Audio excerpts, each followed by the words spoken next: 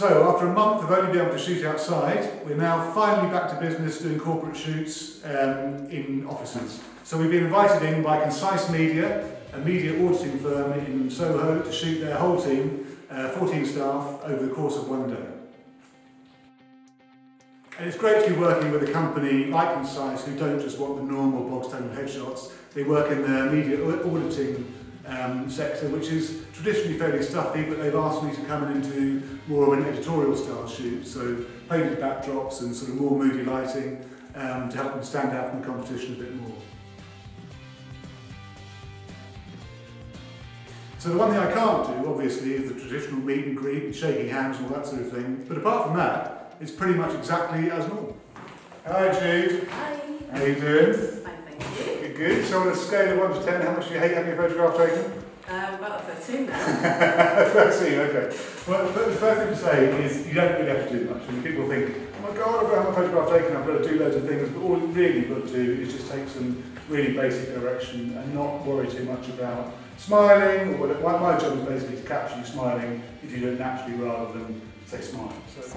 So I haven't really had to change my approach at all, because I work with people using mirroring techniques rather than physically moving them. So we're working well within the social distancing criteria anyway. That's perfect. Yeah, that's really, just really nice and relaxed. That's lovely. And just tilt your head very slightly that way. Yeah, exactly. That's really nice. It's kind of like you're sort of thinking about something. Yeah, like having a conversation. That's really lovely. And just bring the chin very slightly to your right. That's perfect there. Chin down slightly. And again, just tilt the head very slightly that way. Gorgeous. Perfect. And the other thing is, because I shoot tethered to a laptop, it means that I can show my subjects what we're doing and get them to approve their pictures on the day without them having to look at the back of my camera, which obviously compromises social distancing rules. And it's actually been a really interesting learning experience, because by putting all these social distancing measures into place, it meant that everyone arriving felt comfortable that we were doing the right thing. It made the whole day a really enjoyable experience, not least because it was the first time the whole team had got together. So they all went away having had, hopefully, a really nice time, seeing each other, and also we got some great headshots. So all round, it was a really good experience. So what do you think of the pictures, Kevin?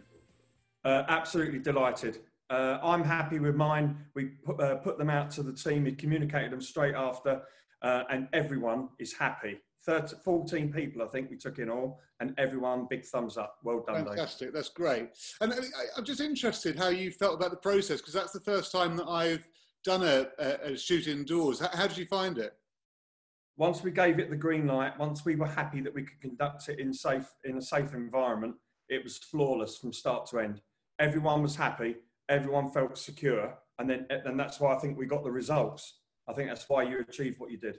Fantastic. And do you think we did enough in terms of, you know, social distancing and sanitising and that kind of thing? Was everyone...